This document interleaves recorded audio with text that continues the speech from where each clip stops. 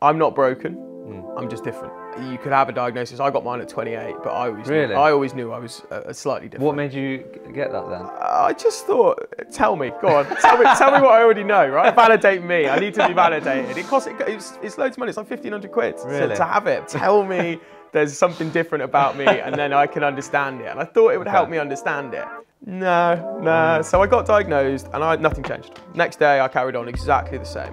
There are points when I get out of a meeting, I need to run around the room, right? I need to get busy, and I can't think before I speak. I will get myself in trouble because I just exude passion and energy, and I just throw myself into things. And I need to explain that sometimes. I need to say, listen, I've got ADHD. I actually occasionally can't help it. When I get out of this room, I'm gonna need to run around. I'm gonna need to like sprint, right? I'm gonna have to do some stuff to burn off this additional energy. And it comes out in moving, shaking, and such a weird thing, but what a superpower for a salesperson or a recruiter. I could not handle the volume or the pressure or the plates I have to spin, which is the best recruitment analogy to describe. I'm doing this all day without ADHD. So I absolutely credit a lot of my success to being capable of handling what people without ADHD or people without that level can do. But we've probably all got something a bit different about us, and it's how we harness these superpowers and turn them into stuff for us. And yeah, I don't like some of the negatives, like the overthinking, the worrying, the not being able to sleep at some nights, and like